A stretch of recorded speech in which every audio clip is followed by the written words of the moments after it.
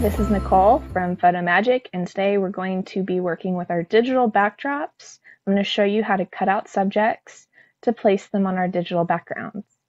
Okay, so first you want to go to your quick selection tool and select over your subjects. Okay, these work best with natural lighting, all of our digital backdrops. Okay, and so we take care here to make sure we get all of the hair, bits of the dress, because we can cut out sections of the background later.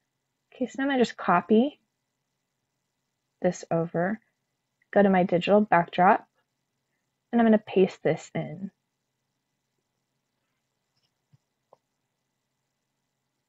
Okay, so I'm going to use the Move tool, and we're going to find a good place to put our subjects in here.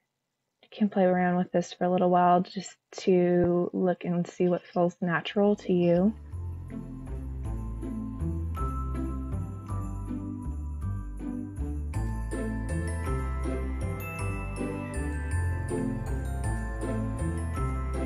Okay, now I'm going to go and remove the background from her hair and bits that appear to be unnatural. Okay, this is the background removing tool. Leave it on discontiguous. I'm going to set to about 15%. Okay, so what this is going to do, you click once and you hold and erase the color.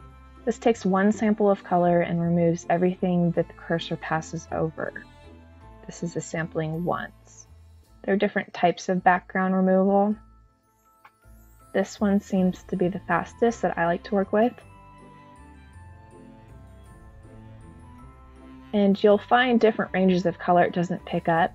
You can release your click and increase your tolerance, so it'll erase a wider range of color. This works beautifully on edits with lighter backgrounds.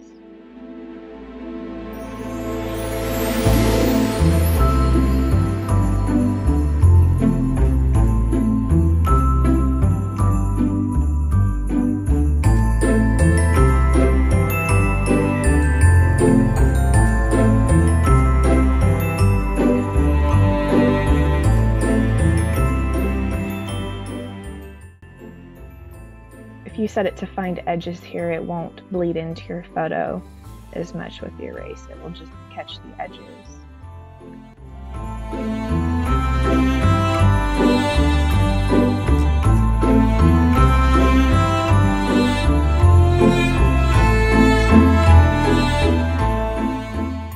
I'm going to use the normal erase brush to kind of define them in the snow.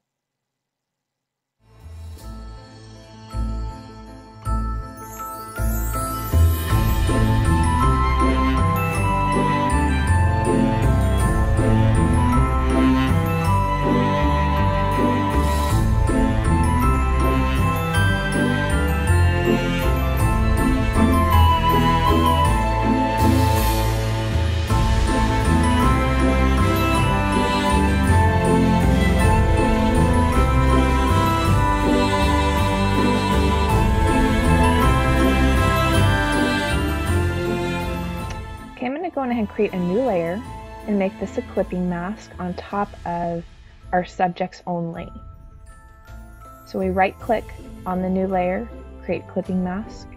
Now this is attached to only the people in the photo.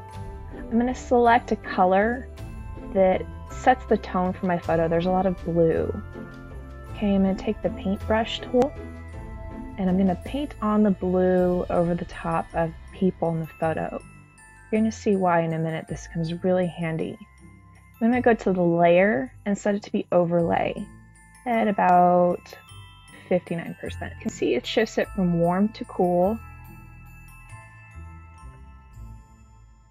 I'm creating a clipping or a mask on top of this so I can kind of easily remove or add back. You can see that live thumbnail view of me editing her dress down here. This is a little bit better than the erase tool because we can put it back. Now I'm going to use the blur tool to kind of soften the edges. Make sure you click on the layer thumbnail to blur the edges of your photo that were not on the layer mask. Okay.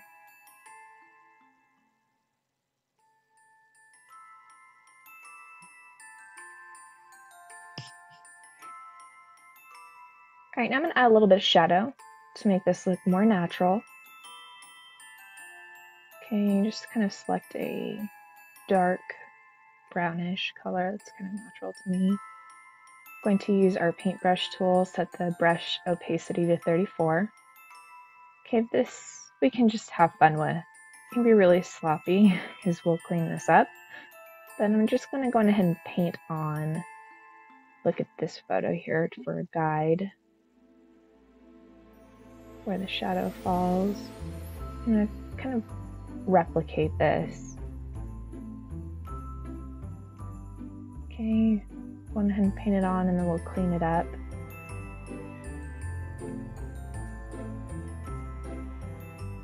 Okay, set it to 38%.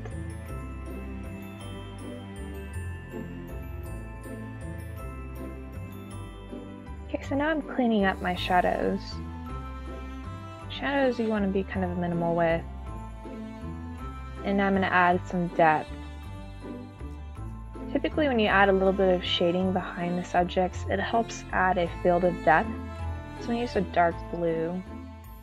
And I'm painting this behind my subjects. Nice big soft brush.